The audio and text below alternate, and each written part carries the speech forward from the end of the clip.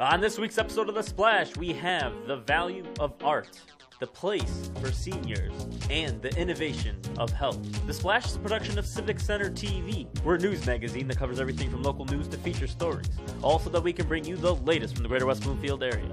And now, let's dive into The Splash. Hi, I'm Brooke Allen. Welcome to The Splash. Thank you for being with us. The JCC's gallery hosted 2 exhibits tied together by a special installation. Jay Kustash stopped by to hear about both Paperworks and Climb. Another cold, freezing, snow-filled Michigan fall. You know, weather like this really makes me want to go see some art.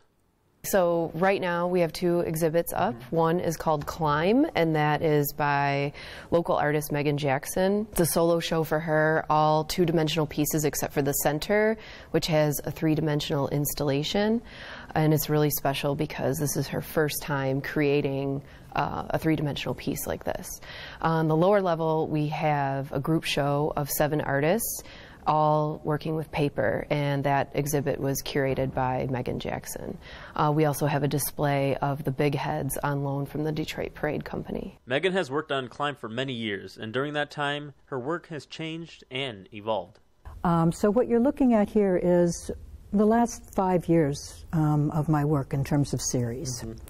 The idea was originally to begin working with water and the ideas of water and the power of water played against the grid, you know, representing really people and the analytical side of work. The early pieces began about 4 years ago. As the world got louder, which it did, and more combative, my colors got brighter. And the grid that had started out to be just a few lines that separated the viewer really from the power of water started to get louder and bigger and pushed more, and they wound up at the end of this series broken in pieces on the ground. As Megan's own life changed, so did her art. In looking at the work, you can see precisely when certain life events took place, as she explains. So as this was being worked on, or as I was working on this, my husband became very ill. And consequently, what started to happen was that the water symbolism started turning into double helixes. I started thinking much more about life and death, about, you know, people in general. When he passed away, the figures turned into bones and hearts, and that ends the series. The sculpture installation, Climb, is really the last piece that I did. Okay.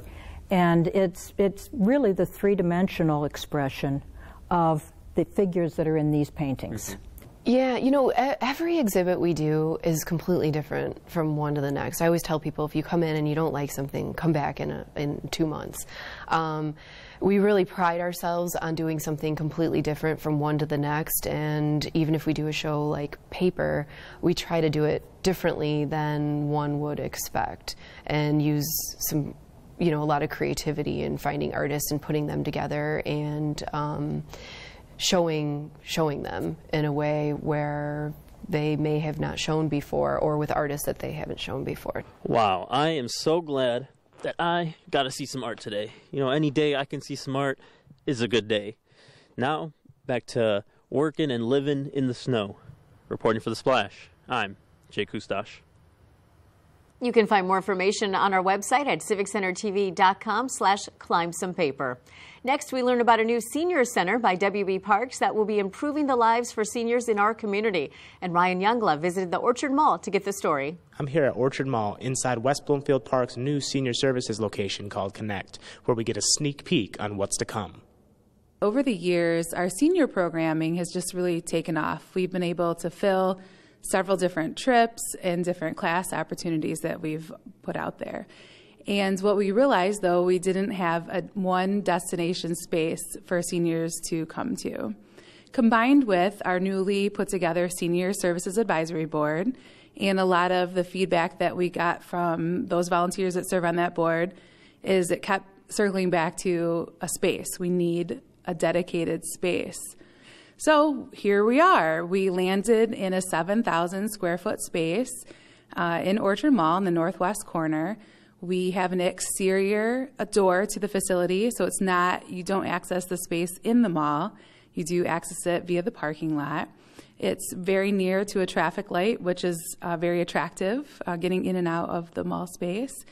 And we have plenty of parking here. What we're first doing is moving all of our senior services over to Connect. Right now, all of our current classes, drop-in programs, and events are spread out at least to 3 different facilities within West Bloomfield Parks, and then we also rented space in the community to host other programs. Our vision is for 2020 is to really hear the feedback from our seniors. What do they want in their community? This is their backyard, neighborhood space, and we want to plan things that they want to come to. So it is going to be an evolution of things. But I feel that the first lineup that's going to be offered in our winter brochure is going to offer the blend of some of the routine things, but then they're going to see a few new things. We are so excited to be offering all the great new things we're going to have here at Connect. One of the programs we're going to have is a travel series, which will be a talk series, which we're looking forward to. And we're also going to have weekly lunches, which we're going to start on January 22nd. And we will be offering a lunch where people can come in. They will be prepaying, and make a reservation for. But we're really looking forward to being able to have folks here, have a nice lunch, be able to relax and enjoy each other's company. Another one of our programs will be a program called Exercise Your Mind, and that's going to be a new series. And then we have our drop-in programs, which we've had running for a while, but they've been in different locations. So we're going to have our line dance program, ping pong here at Connect. We're going to have the open game room, and also stretch and tone, which will all be offered here at Connect. With all this new exciting information, it sheds light on the future of Connect and what it can and will offer to the West Bloomfield community. This has been Ryan Younglove reporting for The Splash. For more, you can visit civiccentertv.com/seniorsconnect. Later in the show, we hear about a new approach to health and a back and forth with the dog trainer. Don't go away. You're watching The Splash on Civic Center TV. This hour of programming is brought to you in part by Henry Ford West Bloomfield Hospital. 10 years ago, Henry Ford Health System celebrated the grand opening of its West Bloomfield Hospital. Since then, they've celebrated innovative new technologies, medical breakthroughs, and unique approaches to health and healing. To learn more about Henry Ford West Bloomfield Hospital, visit henryford.com/West Bloomfield 10. Henry Ford West Bloomfield Hospital is a proud sponsor of Civic Center TV. Television that's close to home. And now, back to The Splash on Civic Center TV. Welcome back to The Splash. I'm Brooke Allen. Thank you for being with us.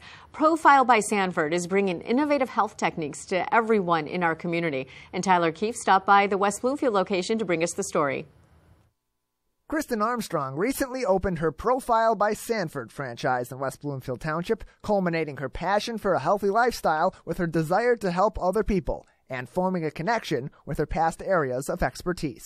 We're the most complete solution for healthy weight loss and healthy living. Our program was designed by physicians and researchers and is based on what science tells us are the key factors to sustainable and immediate weight loss. My background's actually in neuroscience, so a little bit different than this, but I have a true appreciation for things that are backed by science and research, because there are a lot of things that are just false information circulating around. So, you know, it's important for me personally to be helping people and doing something to change other people's lives, and there's a really good opportunity for this here. Research and scientific findings only take you so far. Kristen and her team understand that the individual is as important in determining a program as the science, and make that a key element of building their clients' programs. As of right now, we do have 2 certified health coaches. Their names are Karen and Brooke. They're awesome. They've helped change a lot of lives so far. They work individually with each one of our members, and so you know, that looks very different for each person just because it really is customized, and our coaches really do help each person with whatever obstacles they have, whether it's vacations or weddings, or maybe they are really, you know, having a hard time in their lives, or they're trying to overcome a bad habit. So those coaching appointments are customized to that person, and our coaches do a really good job of individualizing and helping each member. The coaching is a really important part of our program, and it's a reason why our members are so successful. So our membership is for 1 year, so you have access to your coach for a year. So it is weekly coaching, and we have some people who come in and want to lose 10, 15 pounds, and we have some people who are looking to lose over 150. So those people's journeys are going to be very different. So it's totally based on the individual. But establishing a healthy lifestyle is more than just losing weight. We do build nutrition, activity, and lifestyle plans for our members, so it's not just about weight loss, it's also about being able to sustain it after. So in many cases, our protocols are broken into different phases, and when you reach your goal weight, you're not done with us. We're going to continue to work with you, and our goal is for you to be able to sustain your weight loss and be able to do it on your own. And it really is a customized experience for each person. But beyond the customization and individuality, Kristen contends one of her business's most important roles in the community is helping people understand facts in a world of endless information. There's a lot of false information out there in the community that is just not correct about health and wellness, and here at Profile we're really helping people not only lose weight but change their overall healthy lifestyle, so not only can they lose it but they can sustain it and live just an overall healthier lifestyle. At the shops at Old Orchard in West Bloomfield Township, I'm Tyler Keith, reporting for The Splash. To learn more on this story, you can visit civiccentertv.com/profilehealth. And now it's time for our Civic Center TV event update. We provide you with upcoming events going on in our community. And for a look at additional events, visit civiccentertv.com/events.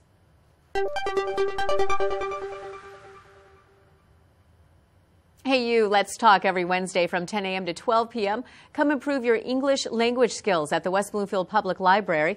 These talks are facilitated by a tutor from the Oakland Literacy Council, and you can stop by any time during the length of the event. Registration is free. For more information, visit westbloomfieldlibrary.org. Bye Bye Birdie, the comedy musical coming to the Berman Center of the Performing Arts December 11th to December 15th at 7:30 p.m. The show is put on by the J Players of the Jewish Community Center. Tickets are $18. For more information, go to theberman.org. Frog and Toad, the two legendary icons, are coming to West Bloomfield Wednesday, December 11th from 11 a.m. to 11:45. Visit the West Bloomfield Public Library to listen to this interactive story time that also includes a meet and greet with Frog and Toad. No registration is required. For more info, go to westbloomfieldlibrary.org. Dispose of prescription drugs with Operation Medicine Cabinet, happening year-round in West Bloomfield, Keego Harbor, and Orchard Lake, and takes place at the police departments of the three communities. Disposing of drugs is completely anonymous. Open 24/7 in West Bloomfield, Tuesdays and Thursdays, 9 a.m. to 2 p.m. in Keego Harbor, and Monday through Friday, 8 a.m. to 4 p.m. in Orchard Lake. For more information, visit oakgov.com or call your local police. That's it for this week's highlights. You can find more events online at civiccentertv.com/events and see everything going on in the greater West Bloomfield area. We're going to take a short break, but when we return, I'll sit down with Keith Fishman and his dog Thor from Henry Ford West Bloomfield Hospital. Don't go away. You're watching The Splash on Civic Center TV. You want it, you got it. Civic Center TV has been bringing you live coverage of your local municipal meetings for years. Now you can catch a replay of those meetings the following day at 1 o'clock and again on Saturdays and Sundays at 9 a.m. If that's not enough, you can also visit civiccentertv.com/meetings to view a whole list of on-demand Township Board meetings and keep up to date on the most recent developments in your local government. Giving you more, it's Civic Center TV, television that's close to home. And now, back to The Splash on Civic Center TV. Welcome back to The Splash. I'm joined this week by Keith Fishman and Thor from the Henry Ford Therapy Dog Program. And welcome. Thank you so much for being here. Thank you for having us. So it's not often we have a dog on the show, I must tell you. I would imagine. Exactly. But this isn't just any dog. This is a special dog. Tell me about Thor. Thor works at Henry Ford Hospital as a therapy dog. In order to be able to do that, Thor has to be a certified therapy dog, which means he needed the training for obedience and that type of thing. Mm-hmm. He also had to be tested by a recognized therapy dog organization, pass that test.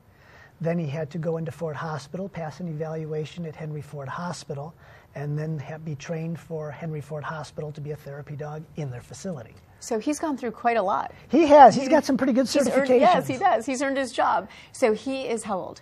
Thor is 7 years old, and he's been working at the hospital since he was a year old, which is the youngest a dog can get certified as a therapy dog. Okay, and you are kind of in charge of this whole program, right? I am, and it's a wonderful program to be in charge of. Our program has 30 dogs total. That is 3 dogs that are owned by the facility, and the other dogs that are owned by their handlers, who have also gone through the whole process of getting their dog trained, certified, evaluated by the hospital, and then trained to work in the hospital. Okay, so tell me, what is the #1 priority of a therapy dog? Smiles. Really? The idea of a therapy dog is a hospital is a pretty scary place in a lot of ways. It's people that aren't feeling well. It's people with loved ones that aren't feeling well. It's staff that are doing a very difficult job in a lot of stress. The idea with the therapy dog is for them to come up, visit, be non-judgmental, be loving, and just be there to promote some smiles. And I tell everybody what the dog, when they go in there and they get a smile, they just did their job. Nice. So you mentioned the staff, and it's funny, I didn't think about that really, but I mean, even when a staff member or a doctor sees a therapy dog walk by, I bet you they smile too, right? Oh, exactly. And some of his biggest fans and some of the biggest fans of the program are, in fact, the staff. They get a chance to see them. And if I'm ever in the hospital without my dog, inevitably they're going to look at me and say, "Where's Thor?" So, yeah, and they're the ones who chase me down the hall saying, "Wait, I haven't seen Thor yet today." Or right. They'll chase Benson down the hall and say, "I haven't seen Benson today. Let me say hello." They have a pretty high-stress job. They have a lot that they have to do. And just to get that momentary respite means an awful lot to them. So tell me, if somebody was interested in, I mean, are you at your capacity for therapy dogs at the hospital, or are you always looking, or what's the requirements? I'm never at my capacity. I'm always looking for new teams to come in. Dogs get older, handlers get older, dogs get sick, so I want as many dogs in the hospital as I can get. I've never heard anybody tell me we have too many dogs in the hospital. So anytime there's a good team or somebody that's certified or wants to get certified and wants help through the process, if they give me a call at Volunteer Services at Henry Ford Hospital, I will help them through the process, evaluate them and their dog for the program, train them, and I'd love to have another dog. I'm always looking for a good dog team at the hospital. So what are the handler requirements? I mean, because dogs obviously have to go through all the training too, but so do their owners, right? Right, and that's one of the reasons they have to be a certified therapy dog. A certified therapy dog is certified with a specific handler. So if, for instance, a husband and wife both want to handle the dog, to get certified, they each have to get certified as handlers for the dog.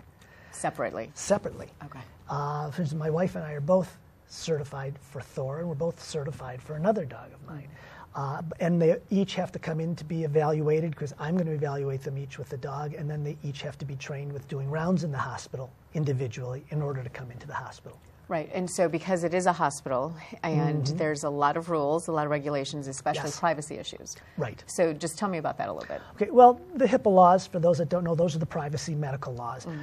Even for our volunteers, not just dog handlers, but any volunteer, if they happen to walk into a room and they hear something or they find something out, they have to be fully trained on the HIPAA laws themselves, and they have to adhere to the HIPAA laws as if they were a physician or a nurse in the hospital. In my case, if I see somebody in the hospital that I happen to know on my rounds, I have to stay quiet about the fact that I know that person is hospitalized. It's part of the HIPAA law. Right. So, I mean, there's more than just taking your dog to the hospital. And, yes. I mean, there's a lot involved. So what's the timing of this? How long does it take how long did it take Thor to become certified? A dog can't be certified until they're at least a year old. Okay. There's different organizations, so there's different certification tests. But most of them, they want to see that the dog is a very obedient dog. It will do what it's asked, when it's asked, how it's asked, even when there's a lot of things going on around, a lot of distraction. So they'll test you with wheelchairs and canes and walkers and running children and food right under the dog's nose. Right. Because if you can think about it, in a hospital, things can be on the floor that you don't want your dog to touch. Right. So they have to make sure before they're even certified that the dog will respond to the owner's commands. And when I'm in the hospital, because we give a great deal of autonomy in our program, I want to see a good, strong connection between the dog and the owner. I want to see that they're nice and stable, that sudden noises or sounds or smells won't take them off center. And if they do get startled, they're back under control in a heartbeat just because it was just a startling issue. And that way, and the other piece that I'm always looking for, I want to make sure both the handler and the dog are going to enjoy themselves.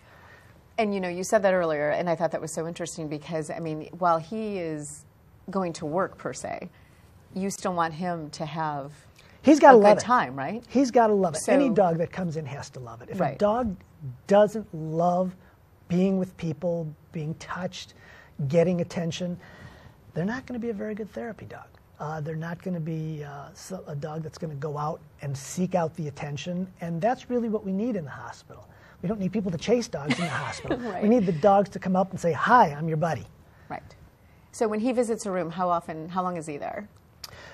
In any given room, it depends a great deal. Sometimes it's a quick visit, but sometimes you find out, and this is where I look for good handlers as well, that people need a little bit of extra time. Sometimes somebody's lonely, a little bit scared.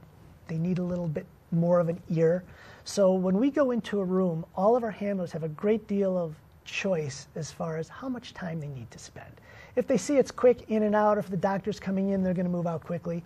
But if someone's there alone, maybe a little nervous, needs a little listening ear, an additional shoulder, they can actually spend as much time in there as they want. Oh, so they're not like on a clock and like, they are okay, not. we got to move it. No, absolutely not. The whole point is to make people feel better, not to cut them short. Right. So whatever it takes to make them feel better is our job and the dog's job. Right. So tell me something special about Thor. Thor's got a lot of special things about him. He's actually one of the favorites there. We do have the dogs that are the facility dogs, Benson and Hope, that are owned by the hospital.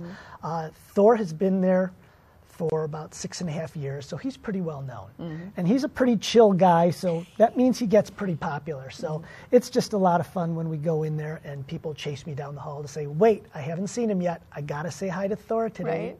And it's particularly gratifying, whether it's staff or a patient or anyone else, when they take a look, they pet him and they go, "That is the best part of my day." And then again, he's done his job, right? He has done his job. He's done his job, even if he didn't mean to. He always means to. Right. And he actually is real intuitive. He'll figure out how much attention somebody needs, and he will do that. If he needs to stay a little further away, he will. If he figures somebody needs a little extra, he'll get real close and maybe lean up against them a little bit. He has a pretty good feeling of what the job needs that moment. Right, right. I think he's falling asleep. Are you falling asleep? Well, it has been a pleasure to meet you and to know what Thor does and all the other dogs that are there. Thank you. And again, if anyone was interested, they need to contact you at... Call at Volunteer Services. Okay. And if anybody ever wants to donate to the program, it is fully funded by donations. It is not funded by the hospital. Okay. It's fully by donations, and the staff loves it enough that that's where most of the funding comes, from their own paychecks. But just contact me at Volunteer Services. Let me know you have a nice dog that you want to certify, or that you have a dog that is certified, or that you want to be a handler of one of our dogs, and I'd love to speak with you further. Okay. Because I'm always looking for more people. And as far as the donations, I didn't realize that, so people could just donate as well. Exactly. They can go right onto the Henry Ford West Bloomfield website, and they'll see a spot for donations for the Goldman Therapy Dog Program. Okay. And real quick, I need to mention that Thor actually has his own little card, so he is pretty much a celebrity. He is. He is. He's pretty much a celebrity. He has his own card. It's like a baseball card with his picture on it and his name. So exactly. I told people that if the dog walked into the hospital without me, everybody would know who he is. If I walk into the hospital without the dog, I'm entirely incognito. How funny, huh? Well, thank you so much for joining us. It has been a pleasure to meet you. Thank you very much. It's been a pleasure to be here. And it has been a pleasure to meet Thor? Thor. He is such a sweetheart. That's my good boy. And once again, we've been joined by Keith Fishman and Thor. And next on the show, we learn some new ways to benefit our pets on this week's episode of The Biz.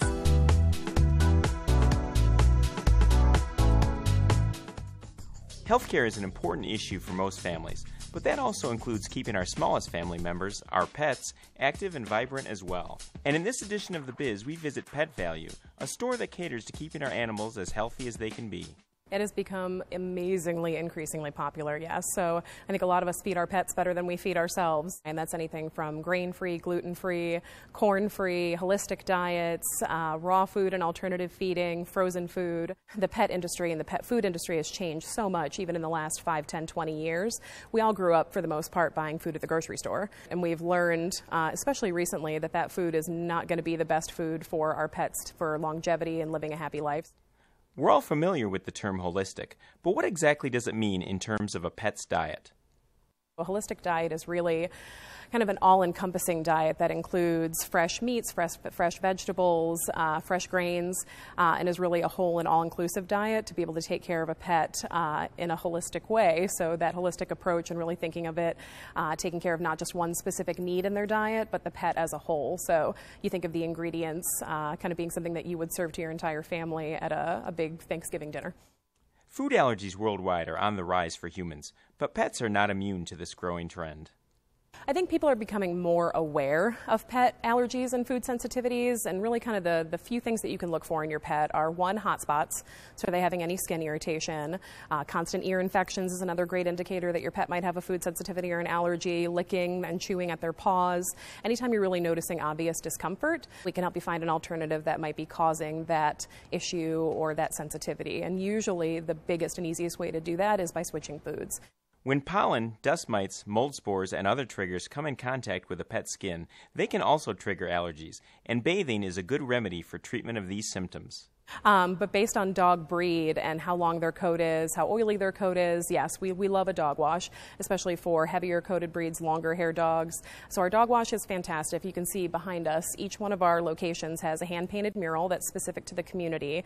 We welcome all animals into the dog wash, but we've seen pigs, goats, mini horses, anything that you can bring in. But our dog wash can accommodate up to a giant breed dog. We've had 250, 300-pound mastiffs in the wash, up to our St. Bernards. And then we've got a smaller tub there in the middle where you can bring in your Chihuahua, and it's easier than doing it in the kitchen sink.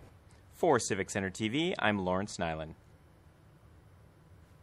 For more episodes of The Biz, visit civiccentertv.com/thebiz. And now it's time for our final segment, Person of the Week, where we celebrate the people in the community who are inspiring and providing toward others. And this week's recipient is Shauna Broida, dietitian from Henry Ford West Bloomfield Hospital.